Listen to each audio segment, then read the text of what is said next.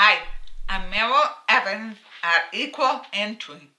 I want to talk to you about a growing problem that's thickening for some folks. The problem?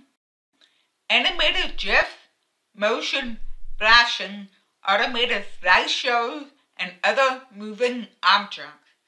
They're everywhere. Posts, avatars, comments, websites, emails, and presentations. These can trigger seizures, migraine, and vertigo for people with vestibular and other conditions. The problem is more common than people realize.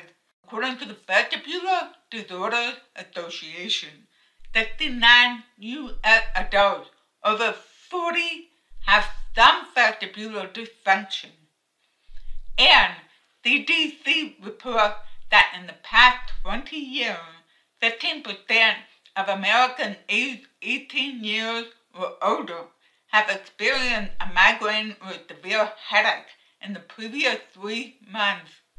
That's why operating systems and apps have a reduced motion in their accessibility settings. Here's the iOS setting and Microsoft Windows setting.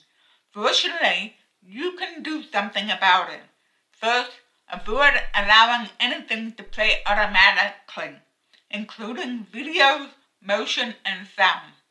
You can give viewer control over turning motion on and off.